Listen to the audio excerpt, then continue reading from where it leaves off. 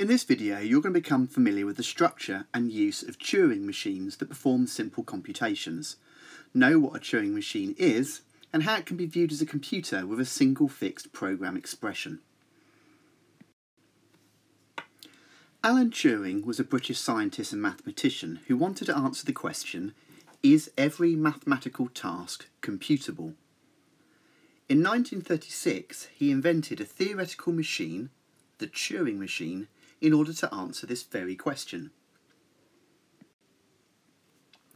The Turing machine consists of an infinite tape, and this will contain a list of acceptable symbols, which can be characters and numbers, for a given Turing machine.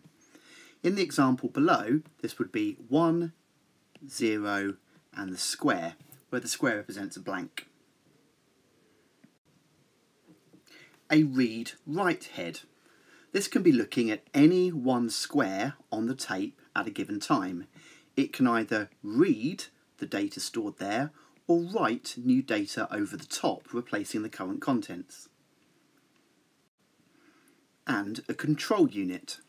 Now this is effectively a finite state machine, and it details how many states the Turing machine can be in, the initial start state of the Turing machine, which are halt states and will stop the Turing machine, and the instructions which tell the machine what to do when it finds itself in a given state, transition rules, and how to move from one state to another, and how the data on the tape changes.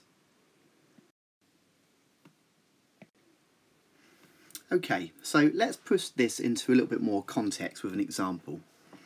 Imagine a Turing machine which is designed to find the first 1 on this tape to the right of the current read-write position and replace it with a 0 and then stop on that data item.